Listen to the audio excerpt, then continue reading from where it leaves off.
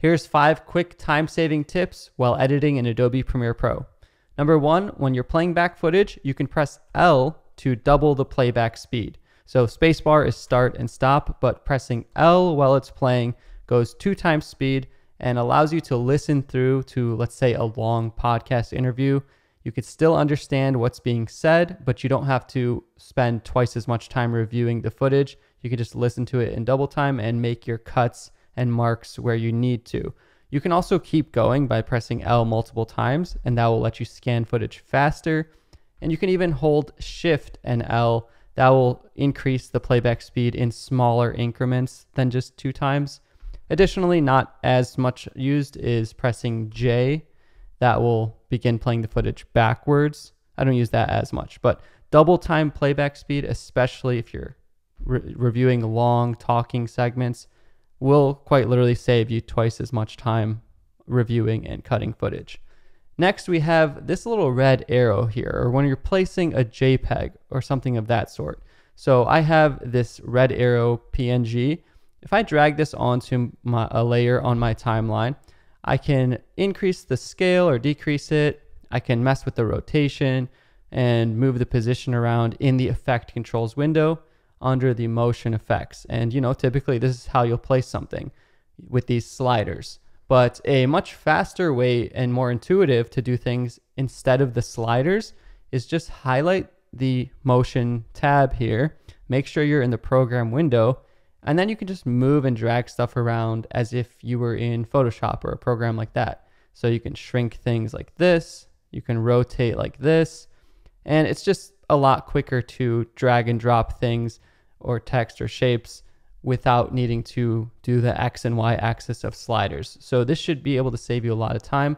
Not only can you do this for just like, if you're, let's say you're animating, you can click on the keyframe here, you can move around, and then you can sort of do your animations in this way. And you see this little blue line happens showing we're going to be moving from there to there. You can also do this for a lot of different effects. So let's say I am adding a crop effect onto this clip. If I highlight the crop effect and make sure I'm in the program window, again, I can visually see things rather than having to do things with sliders. So nothing wrong with sliders, but just this visual cursor way can be really useful for certain things. Also, bonus tip, if you can't see the whole working window, sometimes you can just zoom out like 50% and you can get access to those bounding boxes, especially when you're working with masks or effects in this way. Tip number 3, this one might be something you're familiar with, but if you're not, it's probably one of the most useful, is the ripple trim and ripple delete tools.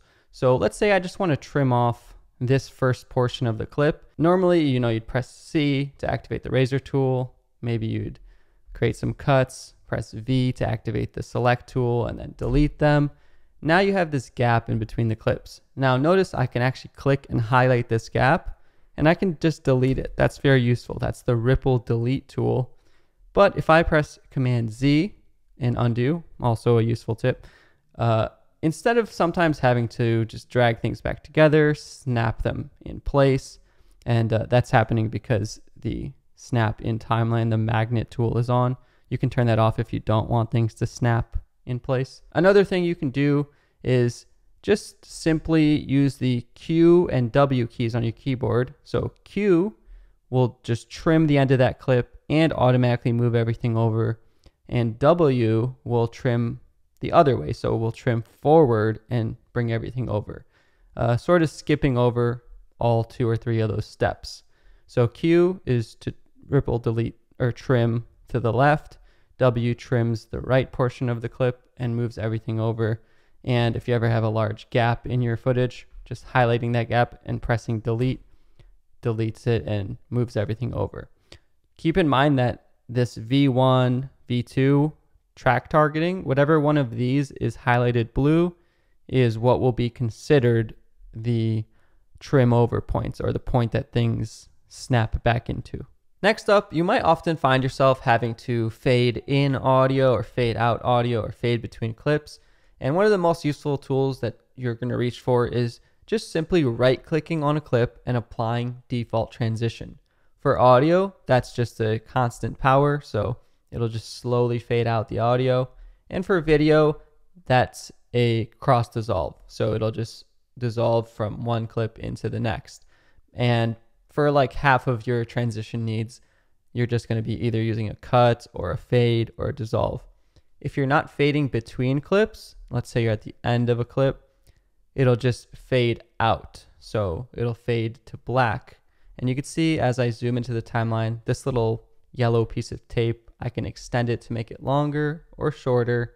And if you're ever in the effect controls panel, you can adjust the placement of it between clips. So in this case, it fades to black. That can be a really useful tool. And a shortcut for that is just Command D. If you highlight a clip and press Command D, it'll apply the default transition. If you highlight a bunch of clips and press Command D, it will create default transitions in between all of them. Also, a little bonus, in the video transitions folder in the effects panel, you can actually choose any one of these to be the default. So you see right now cross dissolve has this blue box around it. That means that's the default.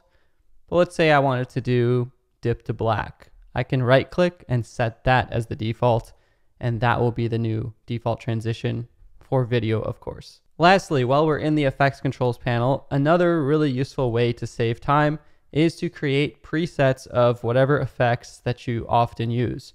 So I have a whole tutorial on how to create a preset, and on my channel I have hundreds of effects and transition tutorials step by step that you could turn into presets. So for example, I have a whole transitions pack on my website where you can just drag and drop these presets on your clips and it will automatically create transitions for you. So you have two options there. You can go through my tutorials, learn how to save presets of your own, or if you just want to skip all that, I've already went through all hundreds of my best tutorials and effects and packaged them down into my preset packs and effects packs, which are available on my website shop, justinodisho.com/shop. If you just want to save time, get all of my dozens of effects and transitions and just import them in and start drag and dropping and not have to watch and create presets. My name is Justin Odisho. You can check out hundreds of more free tutorials on my playlist with more tips. Thank you so much for watching, and I'll see you in the next video.